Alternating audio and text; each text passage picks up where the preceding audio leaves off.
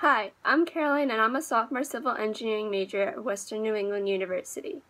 In my first semester of my freshman year, all freshmen in engineering are required to take an Intro to Engineering class. In this class, we have to design robots that will accomplish certain tasks. I would redesign this course to incorporate all of the engineering disciplines so that students have an opportunity to explore their interests before they start taking major specific classes.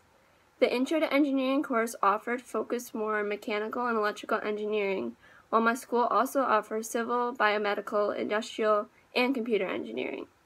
I think the course may have discouraged some students if they weren't able to understand how to code the robots. By giving students a small taste of what each discipline is like, I think it will lead them to be more successful in the class.